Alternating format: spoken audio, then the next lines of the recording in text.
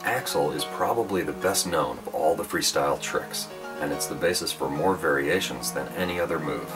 The axle is the gateway to freestyle flying, and there are a huge number of tricks that are based on this move. It seems like everybody wants to learn the axle the moment they can keep a kite in the air, but this is usually a big mistake. The key to the axle is to first learn to control the kite in a stall. If you've mastered the stall and can float the kite across the window in a perfect side slide, you'll probably find that you can learn a consistent axle in just one afternoon. To do the axle, get into a horizontal stalled position and then tug on one wing to make the nose turn away from you as the kite makes a flat 360-degree rotation on its belly. As the nose goes around, give extra slack to both lines so that the line tension doesn't stop the axle early. If there's any wind at all, you'll almost certainly need to move forwards as the kite rotates around. The key to the axle is recognizing the right moment to tug.